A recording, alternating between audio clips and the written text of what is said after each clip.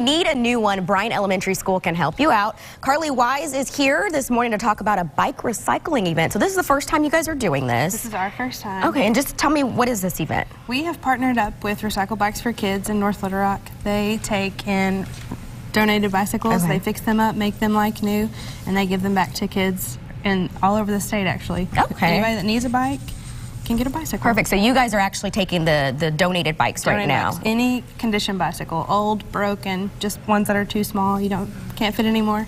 Okay, and they can they can fix them then. They fix them. They make them like new, and they give them back. So. Okay. Why did you guys decide y'all wanted to do this? You know, every year we try to do a different recycling project, and normally it's more recycling like paper or cans, but I thought this way the kids can see more of like giving back, still recycling. That's true.